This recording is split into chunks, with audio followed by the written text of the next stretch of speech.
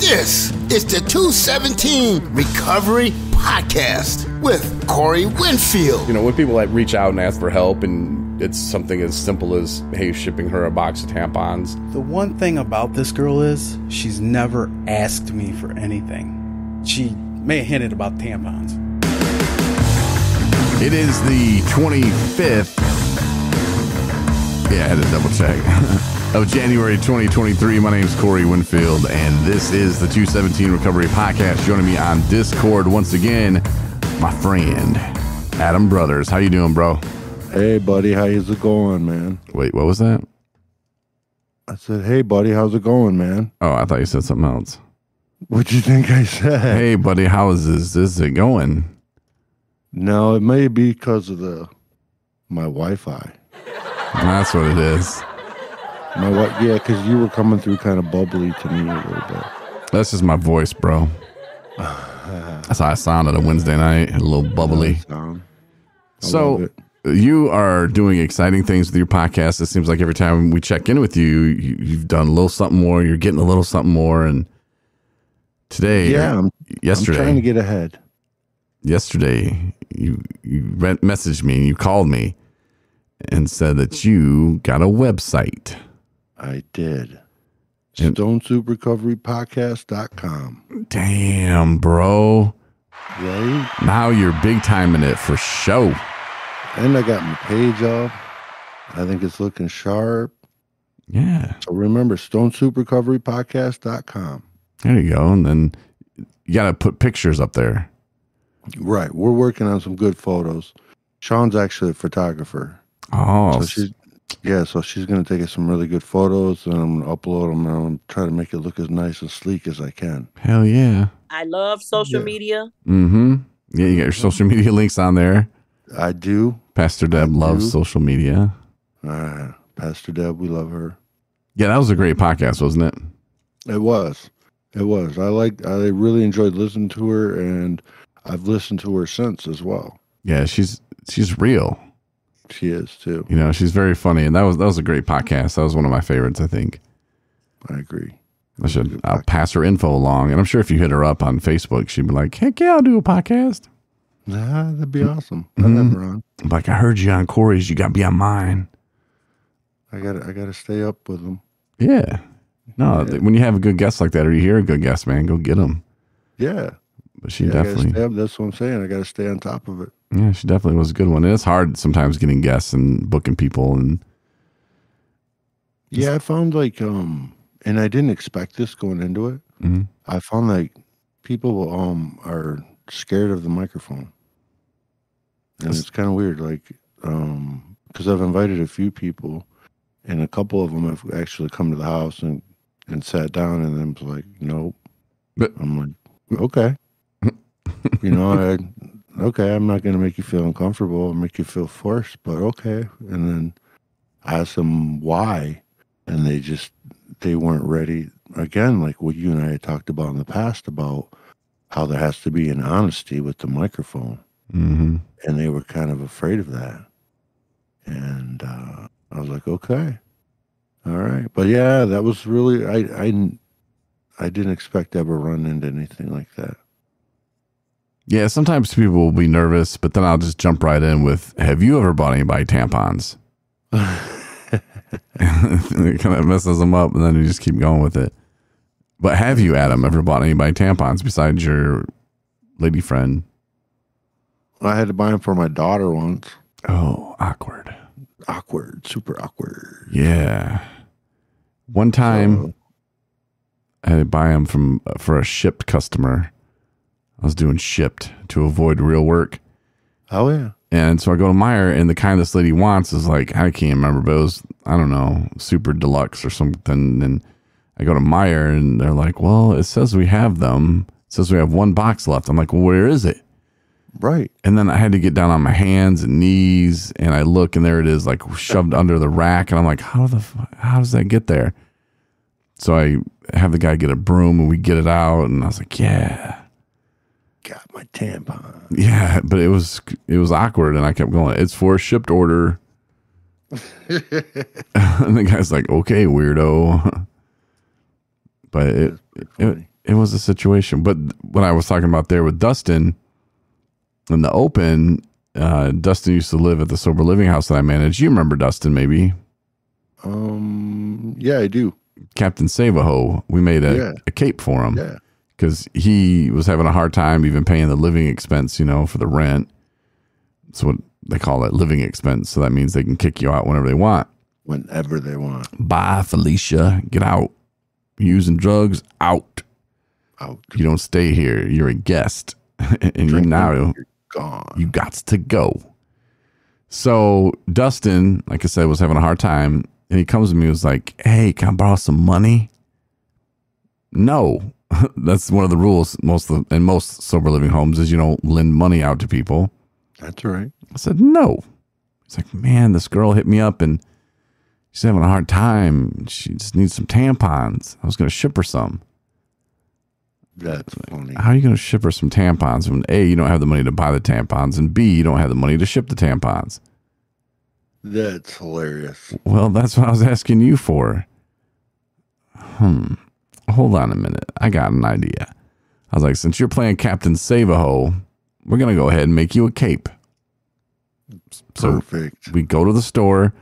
We buy this orange, I think it might have been just fabric, and we had it cut. And then we go home, and I get on the Cricut machine, and I make Captain Savaho, press on, iron on, heat press deal. And we weed it. We print it out. We weed it. Put it on. Heat press it. And on the back it said Captain Savaho. And then I had a picture of a mailman or something. And it's saving hoes since 1976. That's awesome. And we couldn't get the clips right on the front. So I think we just used a bobby pin or something, a big ass bobby pin. Right. But then we put the cape on him. And then we went back to Walmart in Petoskey and made him put the cape on and walk through the store to get the tampons. And then when he checked out, we paid for them. And it was a very classic story. People were like, what in the hell is going on? And of course, Tyrone was with us. So the funniest part of it all, I didn't even catch on video. I got a little video of Dustin walking in and, some pictures of the cape. Mm-hmm. But when Tyrone walked in, the greeter lady was this older, when I say older, I mean 78, real short lady. And she just looked at Dustin what the hell? And we're all kind of laughing and chuckling.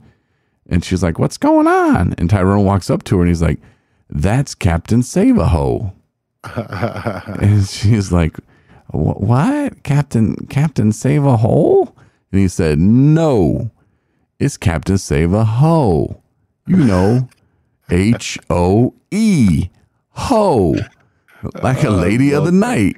And Chris Goss and I, we fell out just dying laughing. I would have too, man. It was the funniest thing I've ever seen. And this lady's face was like, oh. And then Tyrone's just shaking his head, yes. And he points at Dustin. He's like, he saves them hoes. And he just goes walking away. And oh my God, it was the funniest thing I've ever seen. It was so comical. I love Tyrone, man. He's a trip, man. He's a trip. That was funny though. So that's where the tampon thing came into play with that open. But yeah, it was quite interesting. We used to have a lot of fun in recovery.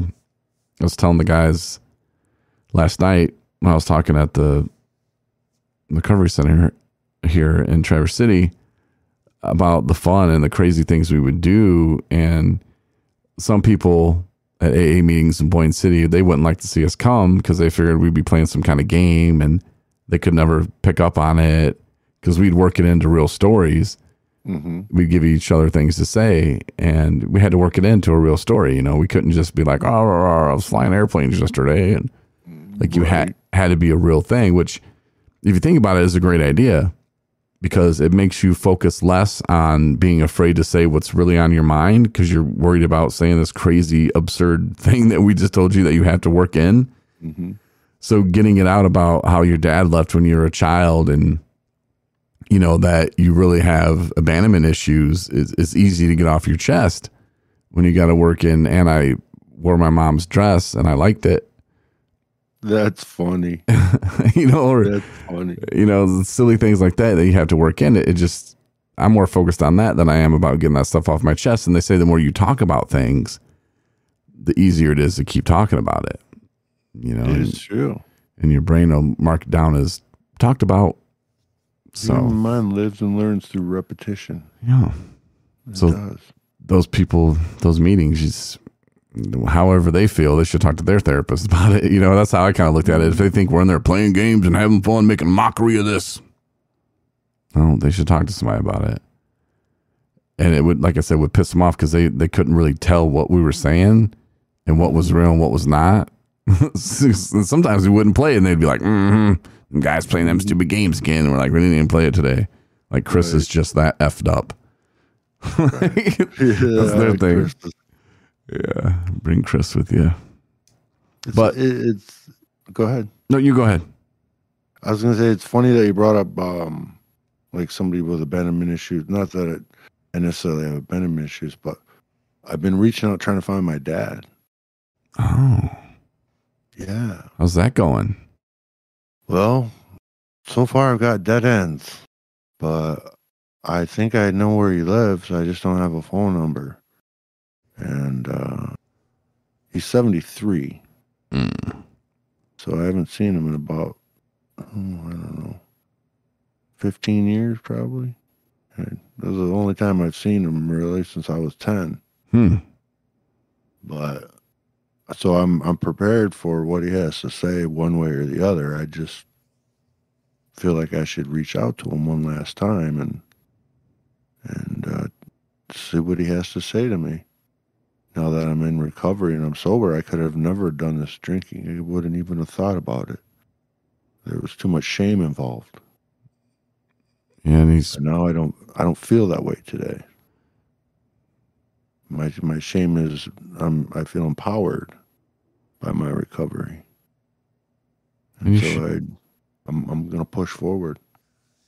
You should. So it's not a matter of finding out who your dad is. It's just finding out where your dad's at. Correct. Okay. I know who he is. I know who he is. I know who my daddy is. It's just that we've had this strange relationship, and he's been sober. He's a recovering alcoholic. He's been sober like 30 some years. Oh wow! And one of the last conversations we had, I was drinking. Oh. And I called him on Christmas right after. This would have been like Christmas 2013. And, hey, Dad, just wanted to wish you Merry Christmas. He said, don't call me anymore. I don't want anything to do with you. He said you're not a good person. And he hung up the phone on me. That was Christmas. So, I don't know. Things have changed, and I've changed, and I don't know. I just feel like I need to reach back out to him one more last time. And if he tells me to go to hell, he tells me to go to hell. You know, at least this time when he tells me to go to hell, I won't go and get drunk over it. Right. He'll say, well, you're lost, buddy. Yeah. You know, exactly. You know, like I said, there was a point in my active addiction where I felt so much shame and guilt over my drinking and then trying to talk to my dad and just feeling like I was just nothing but a drunk.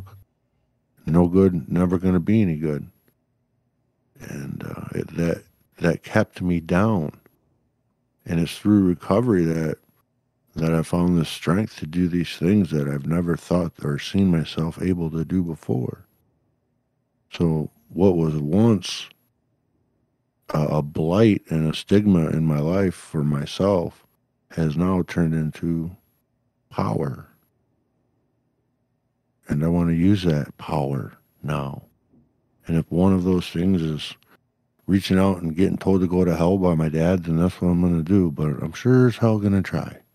Yeah, at least you'll feel better at the end of the day knowing that you did try. And you can't control what other people do. Can't. And it's the next right thing to do, I think. You know, we're always talking about the next right thing. And I'll take the high road and do the next right thing. That's a good way to look at it. And it's good for your soul because, like I said, if something happens, he passes away, and you're going to be thinking, man, I wish I just would have reached out one more time because, it might have been different. maybe he was meaning the drunk me was somebody that wasn't a good person, and maybe he meant don't call him when I'm drunk. You know, you never know what someone else is thinking or what they meant. But you know, and to just go, well, I'll never know because I never was man enough to reach back out to him. And yeah, you can reach out to him, and if he says go to hell, hey, you did what you needed to do, and now you can close the book and move on. But I doubt he'll say that, and maybe he will. Who knows? But at least you're prepared to handle that now. Like you said, you're not going to go drink over it. That's right. Might hurt your feelings, but at the end of the day, you did what you thought was the right thing by reaching out. So, yeah, that's exactly it too. I wouldn't be able to, and that's what kept me thinking. Like, he's like getting up there, and if something happens, and I don't take my shot to say, you know, hey, how you doing? I'm your son, and I'm over here. If I don't take that shot, man, I'll always regret it. You know? Okay. Yeah, just keep me posted. Oh, yeah. Pastor Deb wants to keep her posted, so. All right, Pastor Deb. Yeah. I love it. A drop. I know what drop. You get what I'm saying? Mm-hmm. Yeah, I love drops. And you're going to have your new board coming in, I don't know, eventually. Yeah. And you'll be able to... I'll have it soon, probably in about 6 weeks. Okay. Well, you got to have me on your show so that way you can record me and make drops. You're going to be my first. And then I'll just keep saying stuff over and over and you just keep playing it and I'll sound stupid. It's amazing. You get what I'm saying? Yeah. We get it. We understand. We get it. There were so many drops from that interview, and I only pulled 3 of them, but man, there was tons of them in there, and she's just, like I said, a trip, and I hope you really do have her on. That would be amazing. I would love to have her on. I'll of course wait till I get the new board and stuff, and definitely have her on. That would be, I would enjoy that very much. And it was announced kind of a couple weeks ago, or maybe, I don't know, a couple days ago. Time was crazy for me right now. But the UFAM rally is going to be back in Lansing on May 18th. It's a question mark. I'm pretty sure May 18th. It's a Thursday. And it'd be cool if you did your show from there. That would be cool. So now you need a tent. We have a tent. You need some shirts. We have shirts. You have shirts already? Not to give away. Well, you don't need them to give shirts away. Shirts to wear. like your Stone Soup Recovery podcast shirts? Yeah. You get what I'm saying? Okay. But, but none to give away. Okay. Not yet. Not yet. Okay. Not yet. Would love to make up some swag shirts, man. That'd be great. Okay. I'll tell you how we do it. Little discount. It's not as expensive as you think, but it's not as cheap as you think either. So that's kind of right. Weird that I just said that in the same sentence. Because it can get pricey, and we give people, anybody who signs up on our website, 217recovery.com, or through the app, the 217 Recovery app, we give everybody a shirt. Anybody who signs up. My shirt, Corey Winfield. So, I mean, you got to sign up, Adam. I thought I did. Nope. If you signed up, you got a shirt. Well, I'm signing up after this podcast. There you go. That's how I do it. See, you got one. but I might wait to mail it to you because we're trying to save our funds right now. Because, we had talked about it off air, but we got a couple grants, and Marnie was really excited. And I was excited at first, too. And then we're like, oh, this is how they work. And you need to have funds to use these grants. I mean, which, okay, I get it. But it's kind of frustrating when, there's a lot of money out there that, is supposed to be coming in and it's not. And you're just like, what the hell are we supposed to do? Like, how are we supposed to, establish this, community center when we can't spend the money, because we don't have the money to spend. So it's kind of frustrating, but we're going to figure it out, man. God's in our corner with this, and he is. We have nothing but good intentions, and I think we can help a lot more people, and we just gotta keep the faith, man. You will overcome this. I know you will. Yeah. I can see. I mean, you're such a champion at the things that you do. You and Marnie, the things that you do and you tackle, and you really do. You accomplish them, and I know in my heart of hearts that you're going to find a way through this. I know it. I don't know how, but I know that you will. I put in a call to my older brother, who's an accountant. I was like, "Hey, bro, would you call me, please?" He was supposed to call me over the weekend, and he didn't. Okay. But hopefully he does, because he could probably give me some pointers on what to do, what not to do. But yeah, it's just one of those things, man, that I call them doors in your way. You know, sometimes doors slam right in your face, and you just got to figure out, hey, how do I get to the other side? How do I get through that to that room to get to the other room where I need to go, where I know there's good things? And giving up, did it cross my mind? Absolutely. F it, I quit. But that's not how I roll. But yeah, it did cross my mind. Drinking never did, so that's kind of cool. That is cool. But I know I'm not going to quit. We've come too far to stop now. We have goals and dreams, and I said our hearts are in the right place. So I just figured, and I figured this whole time, you know that I take people to and from treatment. You know, that's one of the things we do, and it's such a pivotal piece. And the guy I was riding with today, I had to get a guy from treatment and take him home. He's like, how many people wouldn't get to or from treatment if you didn't give them rides? And I was like, I don't know. We've done like 275 of them or something. Yeah. He's like, that's a lot of people that wouldn't have gotten to or from treatment. I was like, I know. And I didn't tell him I haven't taken a paycheck yet. I didn't tell him that part, but like, I just figured, you know what? God's going to take care of me one day. Like, it'll all work out how it's supposed to. Just keep doing what I'm doing. And there were mornings I can still remember a ride out to Alpena, Michigan, which is across the other side of the state. And I remember one morning it was cold, and I was just praying to Jesus the whole time, just talking to God and just saying, I know you'll take care of me, Lord. Just please, like, cut me some slack here and there on the way. And he has, more than I would like to probably, well, not more than I'd like to admit, but more than I can remember, I guess. Right. So just sticking with it, man. And, doing the podcast is still fun for me. So that's good. Sometimes it gets tedious. And maybe we'll just cut it back to once a week and just do like a super show. I don't know. I like doing it multiple times a week because, like I said, it's more of a therapy session for me. I get to chat, and especially to have buddies like you on. Well, if it ain't broke, don't fix it. Yeah. But like, we're supposed to do one on Tuesdays, but the last 2 weeks I've done them on Wednesdays. So maybe we'll move the dates around. I don't know. But I get to help another. It's going to be okay. Yeah, no, it'll be fine. You worry too much. Yeah. But tomorrow I get to help another buddy start a podcast. Awesome. Yeah. So I'm pretty excited about that. Is there anything you talk about now or no? Nah, I don't think so. Not just yet. Okay.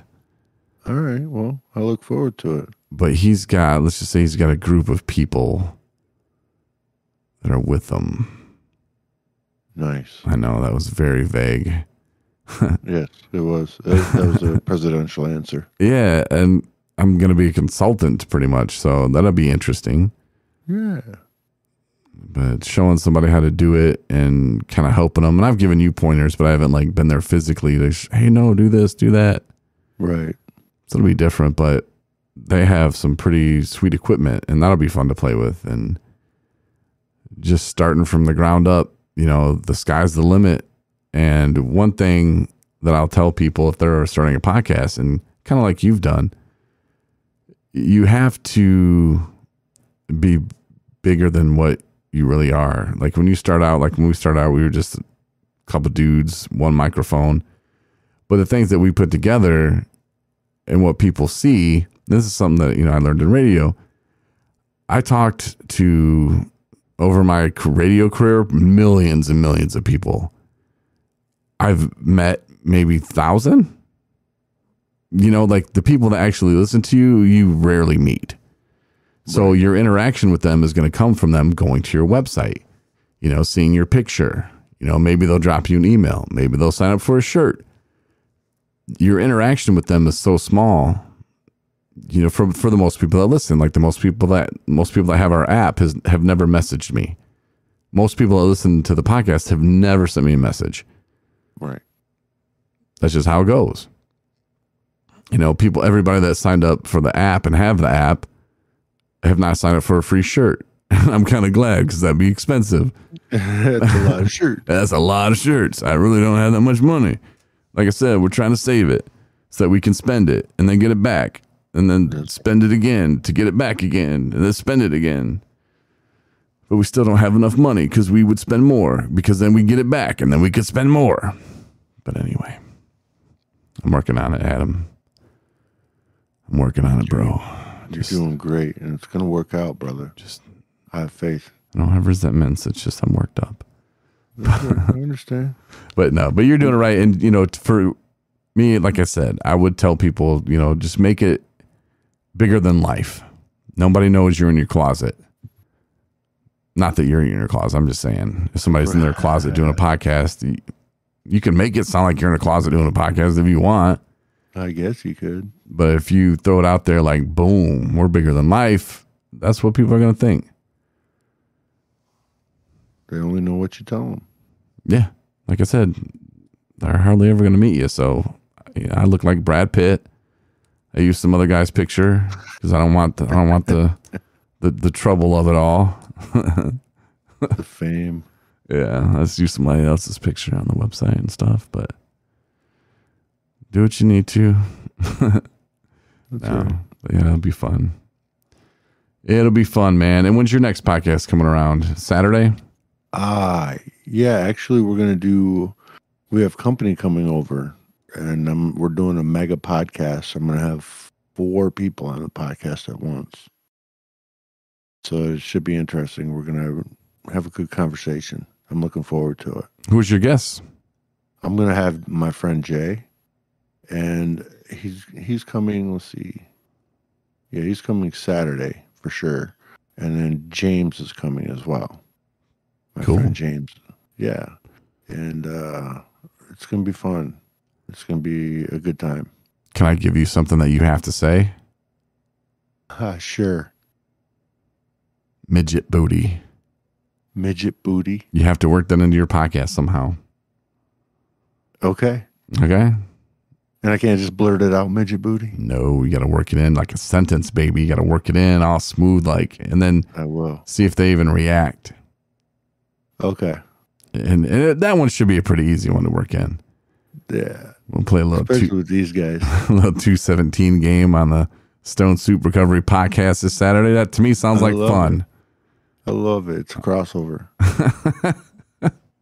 Yeah, a little cross promotion going on. I like it. A game within the game, bro. Game within the game. It's genius. Yeah. So everybody make sure you tune in. Stone Soup Recovery Podcast this Saturday, especially. Listen for Midget Booty. Midget Booty. And if you're the 10th person to email Stone Soup Recovery Podcast, the email's on their website, stonesouprecoverypodcast.com. 10th person to email in, or the first, will get a free 217 Recovery Midget Booty shirt. And there'll only be one of them. Wow, cool. That's awesome. See, now we're really cross-promoting, bro. Now we're cross-promoting. So now you have to let me know. I will. I for sure will let you know. My mom's going to email you. I heard it. Hit me up. She won't even listen. She'll be like, I heard it. And you're like, didn't even do it. That's funny. Yeah, you have to mark the time that yeah, there you go. You have to mark the time that you say it. So when they email you in, they have to have the time in there of when you said midget booty. How far into the episode I say midget booty? Yep, they have to know that. They have to put it in there. And then they'll get a 217 Recovery Midget Booty t-shirt.